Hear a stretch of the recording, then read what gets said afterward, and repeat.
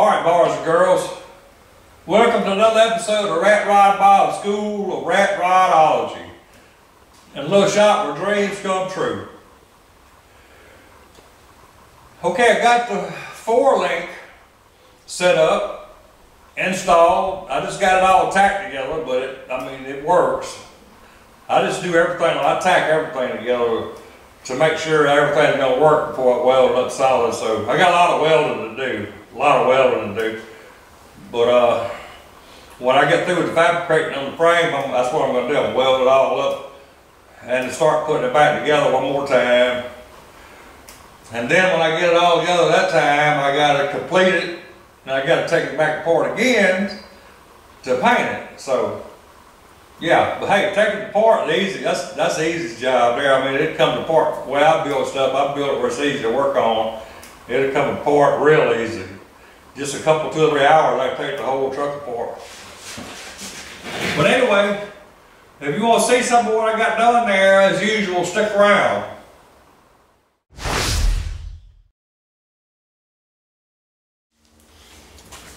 Alright, been a couple days.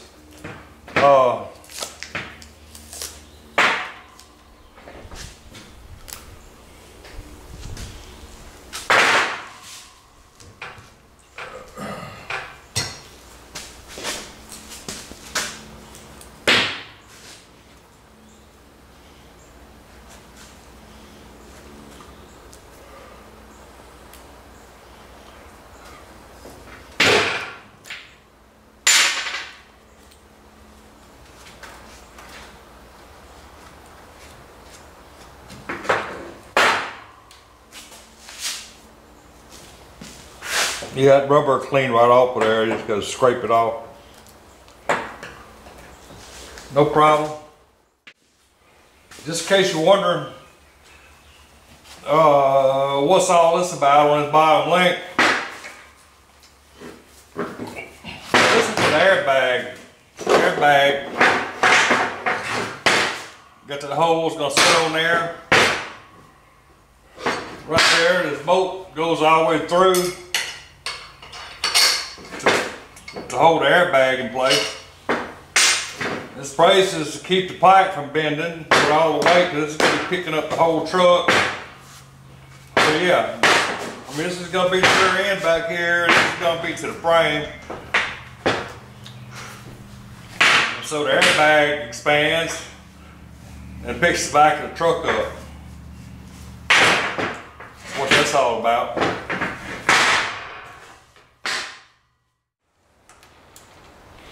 Yeah, there's my tabs for the bottom two links. So what I've done, I got that piece of 2x3 tacked in. Drive shaft will be coming somewhere right there, about right there. So I still got a couple inches. The frame's at ride height right now, so I still got a couple, 2 or 3 inches that it can come up before the drive shaft hits there. So yeah, I like to have a little more, but that's what we got. That's what we're going with. So what I've done is centered everything up. I got the rear end square with that line across there. I got the frame dead center of this line. I got everything measured, same distance, and level, and blah blah blah. And I went ahead and tacked my ears on all for the lower links.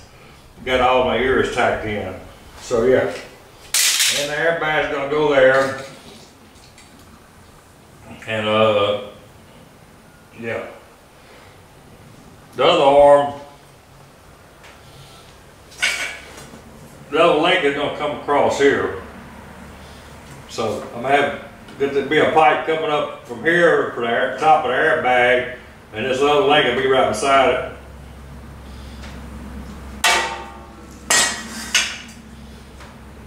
Yeah, that's what we got so far.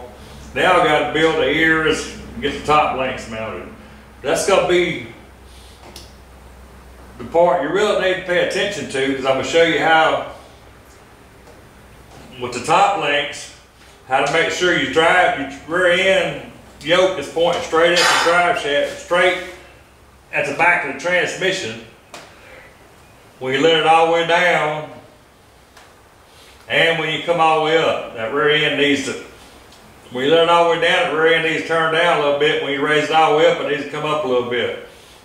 Because you want this pointing straight at the tail end of the transmission at all time, all the way up and all the way down. So I'm going to show you how to make that happen. This top link is the key to making that work. Okay guys, this is the most important part about setting up your rear end in a rat rod. If you're building, you're setting up your your 4-link, triangulated or parallel, whatever. You need the rear end pointing at the tail shaft of the transmission. So what I got here, I measured the transmission, and it's 5 inches from there to the center of the shaft, and it's 10 inches from there to the back of it. So, and then I have to add 3 inches because this here is up 3 inches from the center of the drive shaft. So 8 inches, 5, 8. So if I measure from here, I got like a 7, that's close. Enough for rat rod. So this is representing the drive shaft. So if this is sitting on top of this right there, that means the rear end's pointing at the tail shaft of the transmission, which is what we want. So I got it slammed, the frame slammed all the way down on the ground. So with the rear end exactly like it is, the drive shaft will be pointing to the tail shaft like it's supposed to, with the frame slammed to the ground. And this is the really weird part. I mean, this is a rat rod. This is really highly classified rat rod scientific calculations I'll be showing you right here. Okay, so what we got here, we got the bottom 4 links on, and we got the back part of the top link. So what we need to do is determine where the front part of this link needs to be, and determining if it's up there or down here. But if you put it in the wrong place, the rear end won't be pointing at the tail shaft. So you got to have that right. So what I got a piece of cardboard. I got it clamped onto the frame right there so it'll stay in place. I got me a felt marker. I got the frame slammed all the way to the ground. I'm going to take this felt marker. I'm going to stick it through there where the bolt goes. And I'm going to start at the bottom and I'm going to run this up.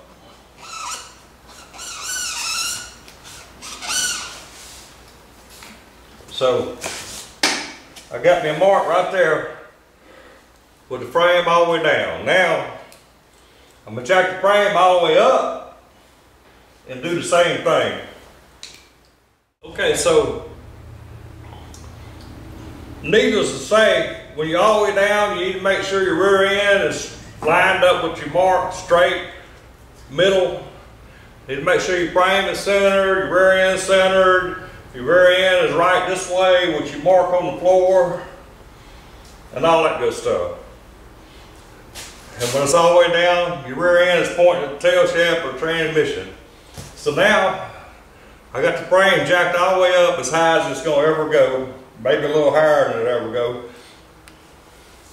I got my rear end, I double check my rear end every time I move this frame, I double check. The rear end is centered, the frame is centered, the rear end is straight this way, everything's lined up. I got the rear end pinion shaft pointing straight at the back of the transmission. So now what I'm going to do, same thing I've done before. I'm going to take this, stick it through this bolt hole, and I'm going to put me another mark right there.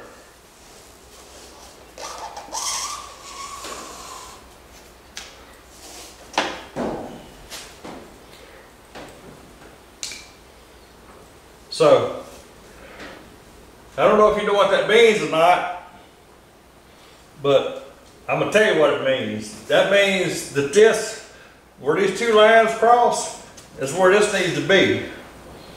I don't want it down there, I don't want it up here. I want it right there where them two lines cross.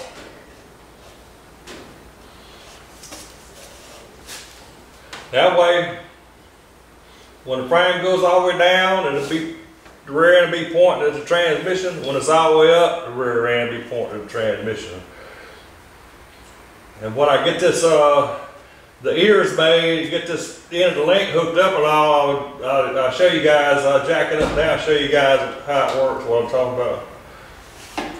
But that's how you find out where you need that, is with, just like that. Yeah, that's Rat Rod Build, School of Rat Rodology right there, buddy. Okay, I had to make a couple changes and redo this, but still the same concept. This is my new mark right here, which is basically the same.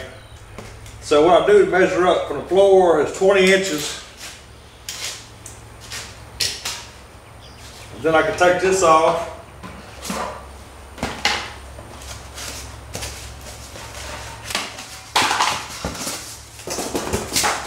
And I need 20 inches. So I got me a mark on my frame of 20 inches. So this is where that needs to go. It's gonna be the same on the other side too. So I get this eye lined up with that 20-inch mark. It should, we should be fine. So I'll make a tab. I'll make a eye for this side, bolt it up, and one on that side, same thing. And we're gonna see, jack it up and down, see what happens with the rear end. All right, guys, here we go.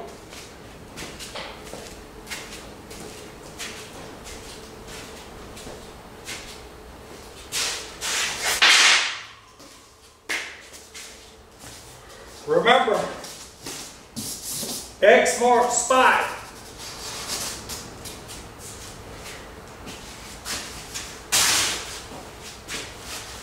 Now, this is representing the drive shaft. Well, it's representing above the drive shaft, but it'll just give you an idea of what's happening there. Right now, I got it jacked all the way up. I'm gonna let it down.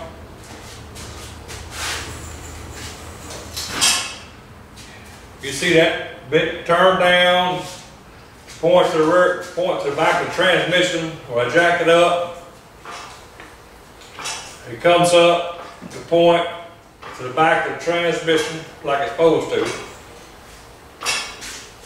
All right, watch close. It's all the way up, it'll go down real slow.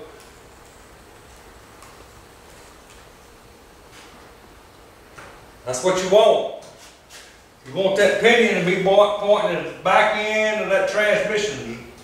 You want the pinion to point to the tail shaft of the transmission all the time when you go up and down. So, especially when you build one that the slant goes up and down wide like this one, you got to pay close attention to that. So, you see the drive shaft pointing to the transmission.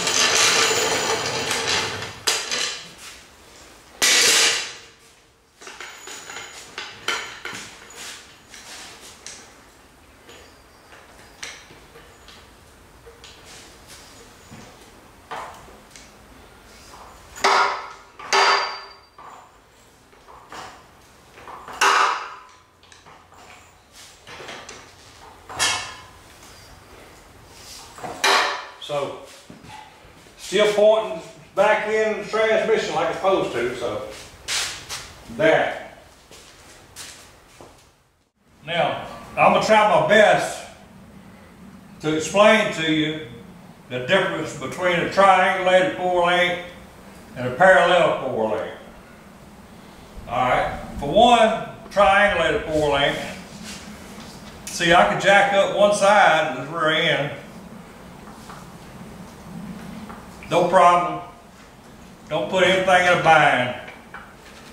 Works like it's supposed to. That's what you want. Now, if this was a parallel 4-link, you got to really think about this. If you don't already know, if you got two links coming straight out here, and you jack up one side, those links are going to go like that.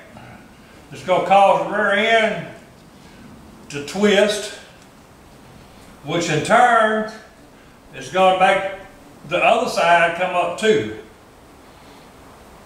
So the only thing that keep the other side from not coming up is these. If you got bushings, these bushings will be giving a little bit. You'll be putting strain on these bushings. So a parallel 4-link is for a rear end that goes up and down. That don't do this. You don't want a parallel link on anything that does this. If you're going to be going off-road or going through ditches, you want a triangulated 4-link so your rear end do this without being in a bind. Now, if you got a parallel 4-link with bushings, it will do that a little bit, but it'll be every time it does that, it's putting a bind on the bushings and everything.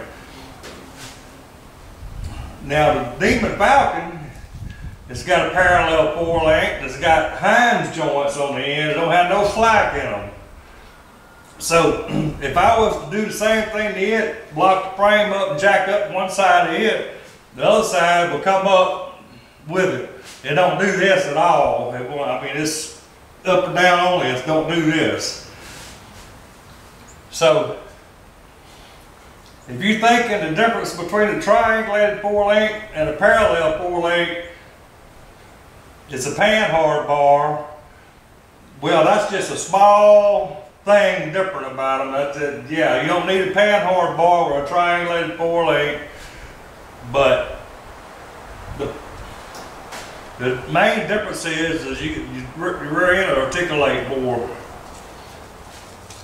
than it will with a parallel 4-link. So I don't know if I'm getting through to you guys on that or not, but I see guys on YouTube taking the pickup truck that they're going to use for daily driver and all that, and they're putting parallel 4-link on it, and I said, man, that ain't right.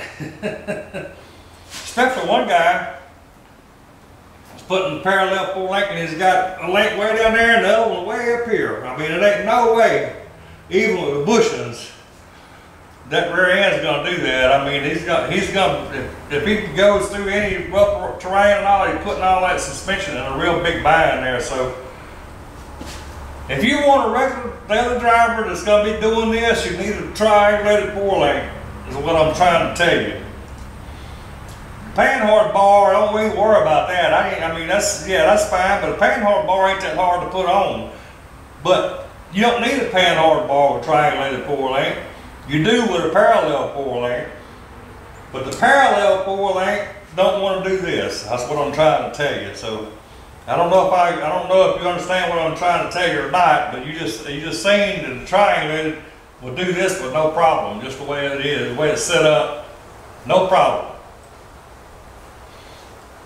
And X marks the spot, so if you set that up top arm, but like I said, your drive shaft will always be pointing at the tail shaft of the rear end. So I hope I'm getting through to you guys.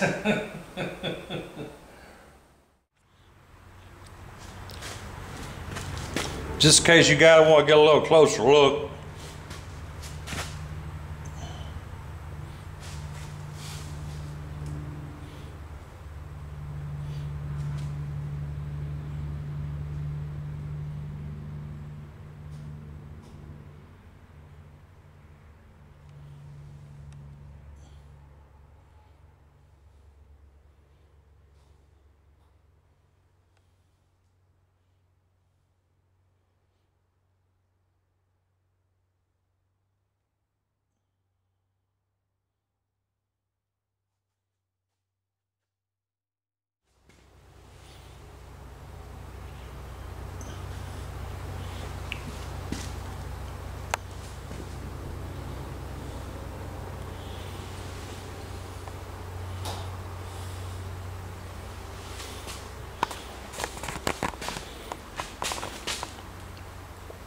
Yeah, it ain't perfect. rat rod style.